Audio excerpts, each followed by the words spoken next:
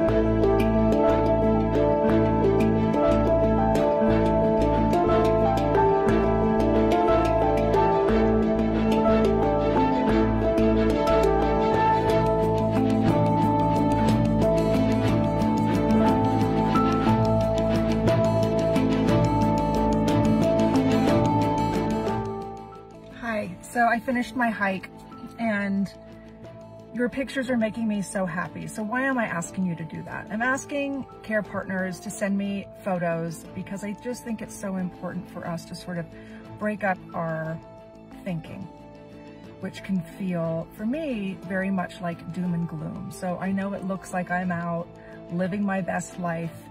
I have to make a conscious effort every single day to live the best life that I can. I do that for myself. I do that for our 2 children. And Bruce, who would not want me to live any other way. So I don't want it to be misconstrued that,